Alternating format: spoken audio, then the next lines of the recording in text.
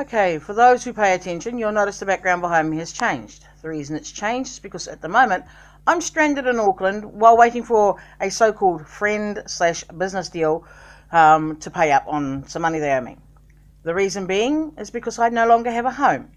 I no longer have a home because the Ombudsman's office has again done absolutely fucking nothing but piss me in circles, make excuses, and again do nothing.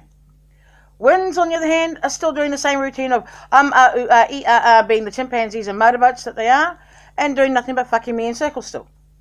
So I've got to the point now, I've started again getting in touch with media organisations, so hopefully somebody will actually get off their ass and look at all this stuff and actually do something to assist me, because it's election year.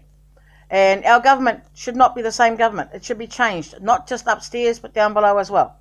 It's about time New Zealand started getting off its ass and doing the right thing instead of the wrong thing. People who get in this country get paid to do the wrong thing more than they do to get paid the right thing. When you ask them to do the right thing, you're ignored, treated like shit, called names, insulted, and basically abused. Makes you wonder why I live in this country. Answer is because I have no fucking choice. Why? Because I have a health condition that the New Zealand government gave me, will not take responsibility for, and then lies through its teeth and makes excuses for. 10 years ago I took them to court. They stood up in front of a High Court judge and said to the judge that, Winds and the Ministry of Health are supposed to cover my costs. And they said that this sort of shit wouldn't happen to me again. 5 years down the track, it's done exactly the same thing again, because I'm now in year 6 of them bullshitting, lying, purging my files and treating me like crap. And I've had enough. That's why I keep making these videos. That's why I keep telling everybody who will listen what's going on, because the person who was supposed to get me out of this miserable shithole has not done so.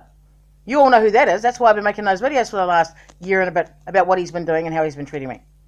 Because it's about time everybody got to know what he's like, same as what this government's like. And some people don't like my videos, tough noogies, because everything I'm saying is true. Everything I've spoken about is true. And in most cases, I even have the paper copies to prove it. So please do not insult me and try and make out that I am nuts when I am not nuts. I am just extremely pissed off with the way things are going and the way people are treating me and behaving.